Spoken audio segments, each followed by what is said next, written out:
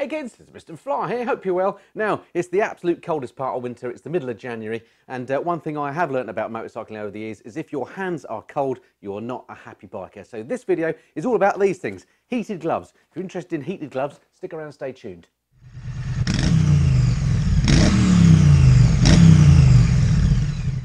So heated gloves then, I am a fan, it has to be said. I've tried all sorts of gloves over the years, and even though you can buy some really bulky winter type gloves, often the trade-off is that they are so bulky you can't feel the controls, and your hands just get cold after. If you're riding, you know, an hour or something, your hands get cold no matter what. But the things that I found do definitely work are heated gloves. Now, I've been through a few sets over the years. In fact, these are my 3 sets of heated gloves. These are the ones that I started with. These are from a company called Exo, and these were pretty good. They're nice and supple, got a little bit of armour in there as well, and they're made of leather. And with these gloves, they're quite nice and supple as well. These ones you plug directly into the bike, and it makes them nice and toasty and warm. But the problem is, you do have to have the right lead plumbed in on your bike in order to plug them in. So if you're going to ride somebody else's bike or a different bike, I ride lots of different bikes, then they're no good because it only works with your bike. So I had to change those. Those I used for the first couple of years.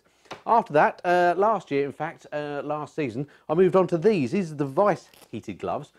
These are very good because they've got a battery actually built into the cuff, which is quite nice. The problem I found with these, though, is that the battery only lasted about an hour, hour and a half tops, and they were pretty bulky. Once you put them on, because the battery is in the cuff, it's hard to, they scuff up with your jacket, a right old pain to get on. And then when you actually have got them on with your jacket on and in place, they're actually really, really stiff and really hard to fill the buttons, change the indicators, things like that. So unfortunately, although I quite liked them, they did keep my hands nice and warm. The battery wasn't very good in terms of its longevity, and in fact, they're just not supple enough to ride safely, in my view. So this season, I've tried something else.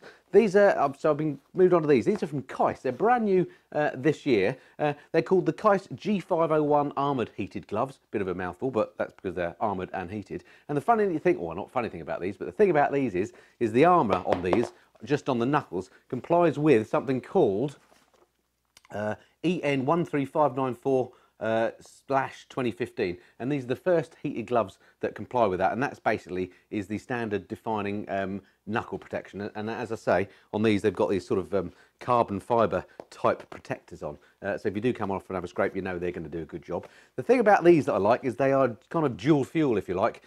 You can run them both off of a battery and off of the bike, so you've got the best of both worlds. If you know you're going to be doing a really long journey, you can plug them into the bike and they'll run forever. Or if you're just doing a short journey or you're on somebody else's bike, then you can plug them into the battery. And the battery doesn't go in the cuffs either. It goes on a lead. You plug them in, you put the battery in your pocket. In fact, let me get the battery. I'll show you.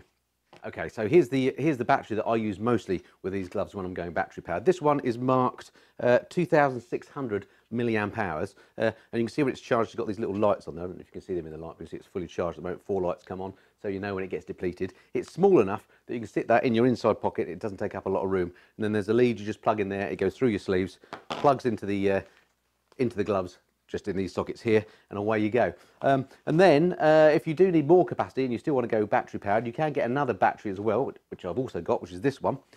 This is obviously a bigger capacity. This one is marked 5,200 milliamp hours, so theoretically it's about twice the size of that one, so it lasts a lot longer, of course. And on the bench I have done a test to actually power the gloves to see how long they run, and basically the 2,600 milliamp hour battery lasted 3 hours 20 minutes on full power, full heat on the bench, and then so on that basis the large one should last nearly 7 hours. Now in reality, if it's a really cold day, it does eat the power a bit more than that, and in actual tests using the small battery, I've had with the large battery, I've had 3.5 solid hours on full power out of that battery. 3.5 hours on the bike when you're riding at sub-zero temperatures is probably enough for anybody, so that's worked really well. What else? Oh yeah, I mentioned that I said the heat on full power. You can see these have got these buttons here. These are really easy to use. Basically, you press it and hold it, it goes green, you're on full power. You press it again, it goes amber, you're on middle power. Press it again, it goes red, you're on low power. Or actually the other way around, red is highest power. So yeah, so that's them. They're made out of textile, as I say, the carbon fibre reinforcement as well, and leather. When you put them on, what I like about them, get the right hand, is they've got these 2 straps on these. all these winter gloves are a bit of a faff, it has to be said, but you've got this strap here that means it holds it in place, and then you've got the one which opens this bit up nice and big, so you can actually get it over your sleeves fine. And this bit here is not super bulky like my old gloves. I can get that under or over my jacket, no problem at all. And they're lovely and comfortable as well. Anyway, so that's what the gloves look like here on the bench. That's all very well. Let's go and try them on the bike and see how they fare. Okay, how are the gloves in terms of their waterproof claims? Well, these have this Hipora material that claims to be waterproof, and it's basically Keis's version, I think, of Gore-Tex. And I've been riding in this driving rain for the last half an hour or so, and at the moment my hands are absolutely dry. I can feel that they're dry, no problem at all. So yeah, the claims of waterproofness seem sound, no problems there. So much for how the Keis heated gloves are in terms of waterproofness. What about the heating facility? Well, I've been riding with these gloves for about the last 2.5 hours, and it's been raining for most of that ride. It's only just stopped and started to dry out now. And I have to say the heating is pretty good. I've got these on full power at the moment. You may not be able to see that the full red is lit, but it is. And the backs of my hands are quite toasty. But I guess that is the thing with them. It is just the backs of the hands, not the fronts. The ideal thing would be to have heated grips as well, and then your palms would be warm as well. Because the problem is, these gloves, because it's been wet all morning when I've been riding, have become quite saturated. So the naturally with the airflow, they're quite cold over them. So I'm having to have them on the full power setting, just so they're slightly warm. Having said that, if you don't have heated grips, like I don't here on my Street Triple, then it's the backs of your hands that would get coldest, so they're great at that. The backs of my hands are lovely and toasty. So although not perfect, the heat doesn't extend to the ends of the fingertips, for example, but I've yet to find a pair of heated gloves that do that. They do generally keep your hands nice and warm, which of course is their key function. And in that respect, out of all the heated gloves I've ever used, and as I say, this is my 3rd pair that I've owned, these are definitely the best at keeping your hands nice and warm. The other thing, I guess, as well to consider when you're thinking about gloves, and something that I certainly take into account, is how well you can feel the controls and so on. And I have to say these Keis ones are great in terms of their manoeuvrability and the tactileness you get through them. Pretty much as soon as you buy them, they're not all stiff and need breaking in, but they're nice and soft and supple. So it's easy to feel the controls, you get a switch gear and stuff. It worked really nice. And then the other thing about usability when you're actually on the bike with them is the fact that just the way the leads and so on work on this, I don't know if you can see the the connector there, waterproof connector, all nice and solid. There's no danger of them becoming disconnected without you realising. And again, with a big old light on the back, it's also very obvious if they did come disconnected. You see that the light would go off. So all in all, a thumbs up on the heating capability and the sort of usability of the gloves on the bike.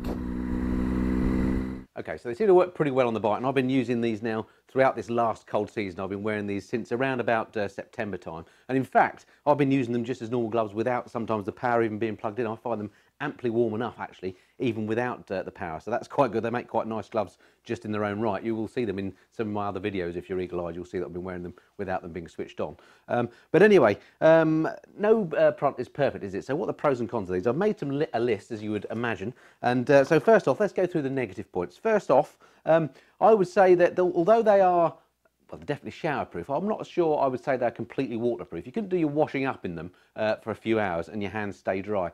I find that once they get completely saturated, the heating in them isn't effective. So if you're on a really cold, really wet day and you're riding for, say, an hour and a half, the wet does make them cold even if they're plugged in, unfortunately. I've yet to find a glove that doesn't do that. But if you're riding for, I would say, if it's a really cold day, around about 0 degrees centigrade, you would get a good 3/4 of an hour to an hour in driving rain with the heat on, with your hands staying warm. After that, they do go cold. So that's the first thing.